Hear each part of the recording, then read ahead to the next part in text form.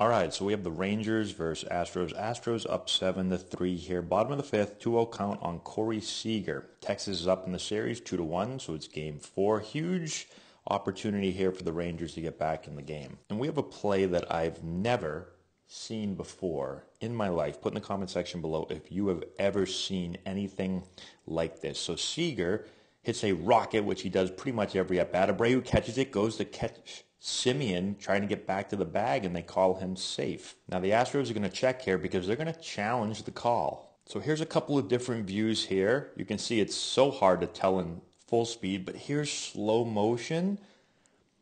And you can see, did Abreu touch Semien's batting gloves? Let's watch it again. Reaching out. Oh, you see the batting gloves move right there just a little bit. One more look. Yeah, and you can see that one finger right there. The one finger of the glove just barely, it's right there.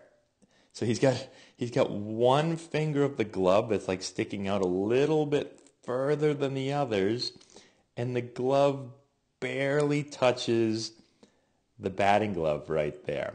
So the call ends up being reversed to an out. So this got me thinking, what is the rule on this? Because I've never seen this before. Here's the rule. According to the MLB rulebook, the person of a player is, quotes, any part of his body, his clothing, or his equipment. An MLB statement provided clarification of 91 touch, which in the umpire manual rule interpretation states the following. Regarding the definition of a touch, equipment intentionally placed somewhere by a player should be considered worn in its intended place. So, Semien intentionally placed his batting gloves in his back pocket, which tons of base runners do. I did it my entire career. Most players do.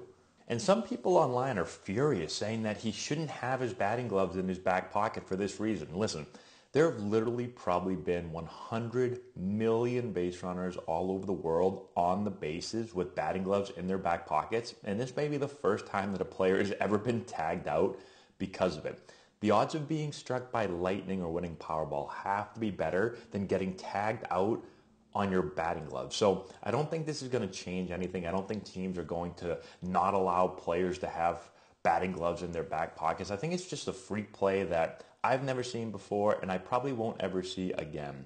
So what are your thoughts? Put it in the comment section below. They say baseball is a game of inches. This is like a game of millimeters, literally. I still can't believe this happened. But tough break for the Rangers, and now we've got a series again. 2-2, all tied up. Crazy that Texas takes both games in Houston, and now Houston takes 2 games in Texas. So again, let me know your thoughts in the comment section below. Subscribe to the channel, hit the notification bell, give it a thumbs up, all that good stuff, and we'll talk to you later.